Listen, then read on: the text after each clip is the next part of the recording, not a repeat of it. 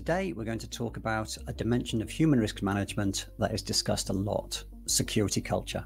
Hello, I'm Andrew Rose, Chief Security Officer at SoSafe, and welcome to another episode of Exploring Human Risk Management. So what exactly is security culture? Well, I believe it's the collective mindset and behaviors around cybersecurity that everyone in the organization, from the top down, should be embracing. Now, anyone who's heard me speak before knows that I constantly talk about BJ Fogg's behavior model, where behavior requires motivation, ability, and an external prompt. And it's still very true, and I'd recommend that you read Professor Fogg's research. However, I also believe that it's possible to make this model even more efficient. Now, with a strong security culture, that external prompt can become internalized, and people can self-prompt themselves to do the right thing because that's what's expected. So culture goes beyond just the right tools.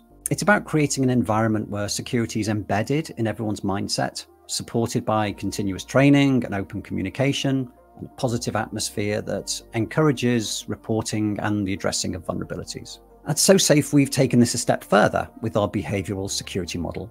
Now, this approach places employees at the heart of any cybersecurity strategy, and we recognize them as crucial defenders, not just potential risks. Our model is built on 4 key dimensions: knowledge, context, motivation, and behavior. And together, they enable a proactive security culture. But integrating these dimensions strengthens your security defense, making your organization not just aware of the threats, but ready to act on them. So in wrapping up, it's clear that the essence of a security culture is so much more than just policies and systems, and it can definitively create the foundation of an effective human risk management strategy. Please stay tuned as we explore more insights in human risk management.